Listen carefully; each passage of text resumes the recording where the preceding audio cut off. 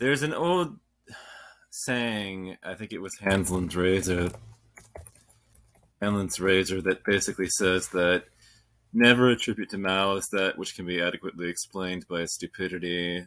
And I think it's a good saying and it's a good point, but I do think that Sean Hannity is far more likely to be malicious than he is to be stupid under this occasion. So I'm going to disregard Hanlon's razor here regarding Fox News host Sean Hannity and everything. I watched the Gavin Newsom interview that I experienced with Sean Hannity just recently, and I just wanted to come on here onto a platform that'll likely dislike me for saying it, but I don't really care about their feelings about that one. But I find Sean Hannity to be an intensely dishonest hack who is probably intelligent, but is more likely to engage in malicious, bad faith criticism on purpose, knowing full well about his level of dishonesty and the fact that he is being malicious. You see, I don't trust him the way that other people may.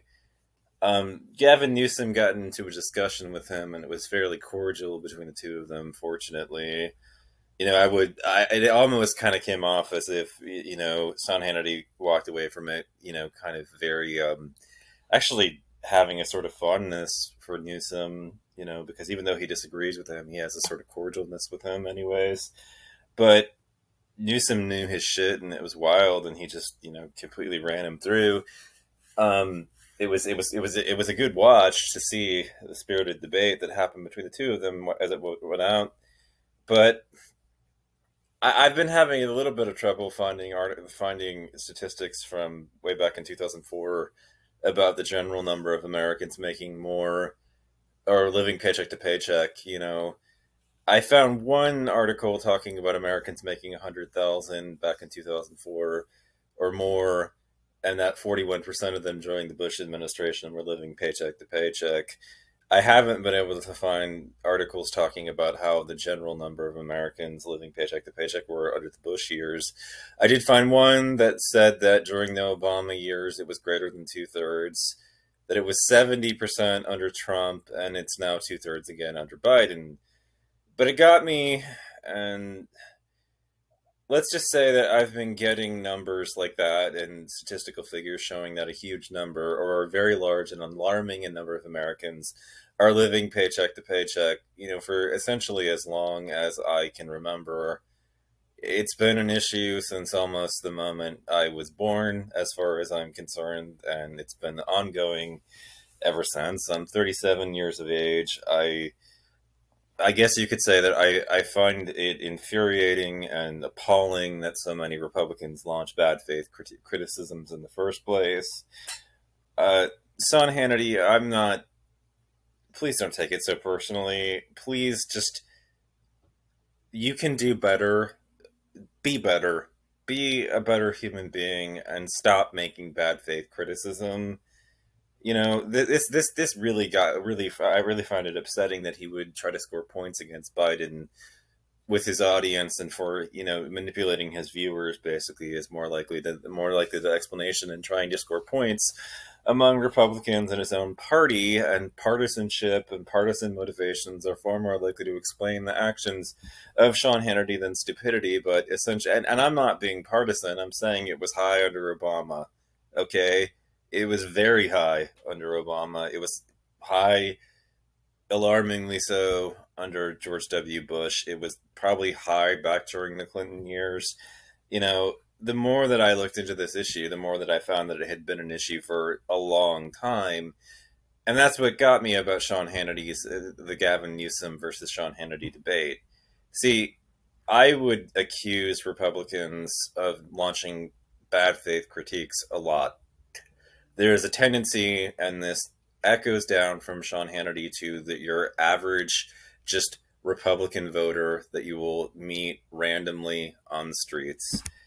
One thing that they tend to have in common is the deployment of bad faith criticism in a lot of things.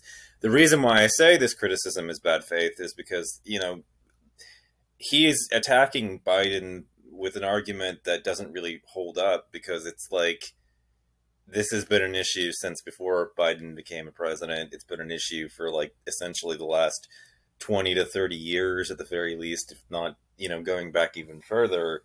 I came into existence like at the tail end of the Reagan, administration. And, I 37 years of age at this point, and I look at I don't I find a lot of the Republicans to be a little bit untrustworthy because of this.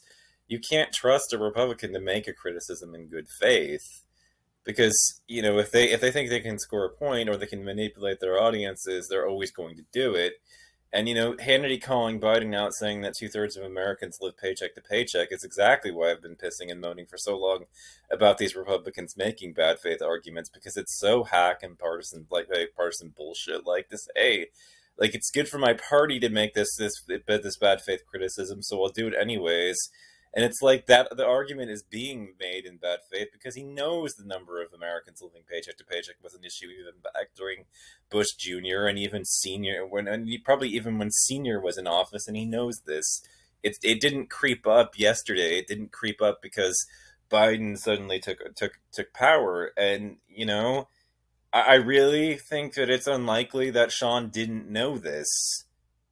So it's very unlikely to be stupidity on his part. It's very unlikely to be ignorance as a defense here, And I think it's far more likely that Sean Hannity knew it and yet still would attack Newsom with it and hammer him with it to make, a point. And I would say this: I agree that the number of Americans that live paycheck to paycheck is not good. It's a bad thing, but it's been an issue for a long time now. And for Hannity to go and act like it just crept up suddenly under Biden is just unacceptable, because it's appalling how dishonest it is and how likely it is to be in bad faith. It's